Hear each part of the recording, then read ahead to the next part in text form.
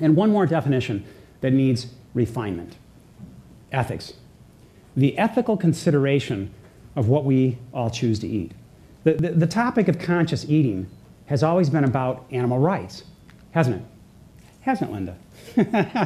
It has. Animal rights. The life and death of other living beings that we consume, how they're treated.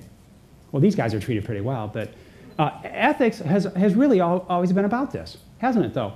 But I think it's time to view conscious eating or ethics in a much different and a much, much larger context. Is it ethical, for instance, for any of us to eat food that causes the extinction of other species if we don't need to? Is it ethical for the vast majority of humans on Earth to cause or contribute heavily to irreversible climate change, loss of our ecosystems, and resource depletion, while 2% of us are living our lives to protect Earth? Is it ethical for any of us to use our planet in a way that exacerbates world hunger and extracts the potential for future generations to survive?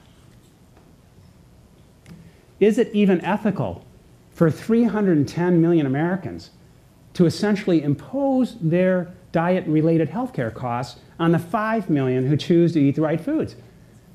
Is it? So you see, I think it's time that we rethink ethics. It needs to be framed much differently than just with animal rights.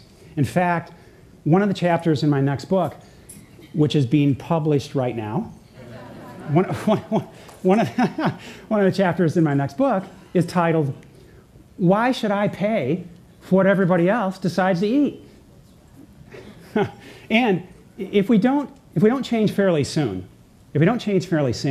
well, we know the animals are going to take matters into their own hands.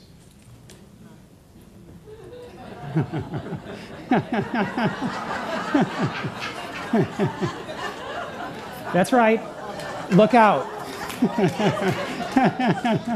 Oh, gosh. Isn't that great?